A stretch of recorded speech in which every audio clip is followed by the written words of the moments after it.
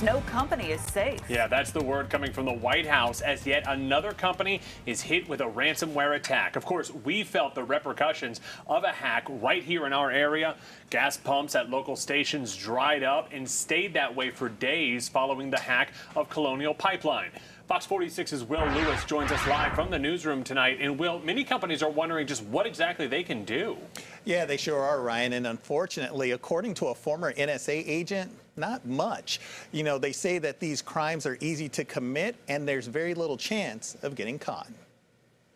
Companies need to be on guard because it seems like every day there is a new cyber attack. We're seeing more and more ransomware attacks in industries that are having a real world impact, whether it's Colonial Pipelines, which led to lots of people on the East Coast and Southeast lining up at gas stations. The attack on the Colonial Pipeline crippled gas supplies for days. And if you were able to fill up, the price was close to $3 or more.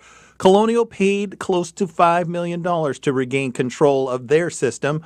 Also, the largest meat supplier, JBS Foods, was attacked and caused some operations in the United States and Australia to go down. There's lots of money involved. It's very easy to do. And the reality is there's almost no chance of getting caught. The feds are working on tougher prosecution. The U.S. Department of Justice created a task force to deal with cyber attacks.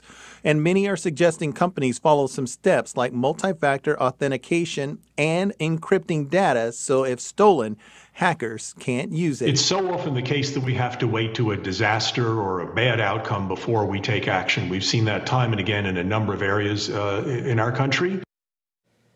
Now, the FBI traced that attack on JBS back to Russia. President Biden says he will address the issue with Vladimir Putin at their next meeting.